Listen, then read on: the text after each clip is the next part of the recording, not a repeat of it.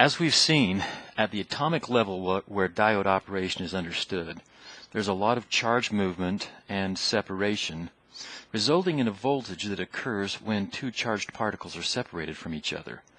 This is the textbook definition of capacitance. There is capacitance in the PN junction. Here again, there are two different mechanisms leading to this capacitance. The first is referred to as junction capacitance or depletion layer capacitance. This arises when the junction is reverse biased. If you recall from our studies, we came up with the formula for the charge stored in a reverse biased junction.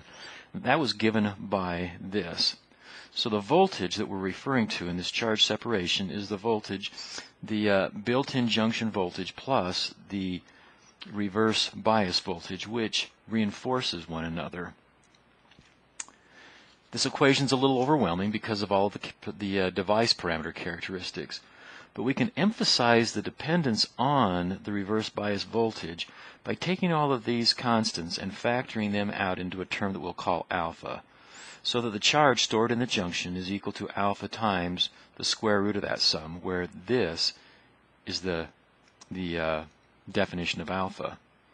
Now, the capacitance is the slope of this tangent line. It's the slope of the graph where we've got V sub r along this axis and the charge along this axis. And so the capacitance is then the derivative of the charge with respect to V sub r. That then gives us alpha over 2 times the square root of that sum term. We can define another constant, C sub j0 is just alpha over 2 times the square root of V0 to emphasize this dependence on V sub r. And we come up with this expression for the built-in junction capacitance that results from a reverse bias voltage in the junction, or the PN junction of a diode. As you can see, it's a rather nonlinear dependence on the voltage, but it can be quite useful as a variable capacitor in IC design. Typical values of the junction capacitance can be on the order of picofarads.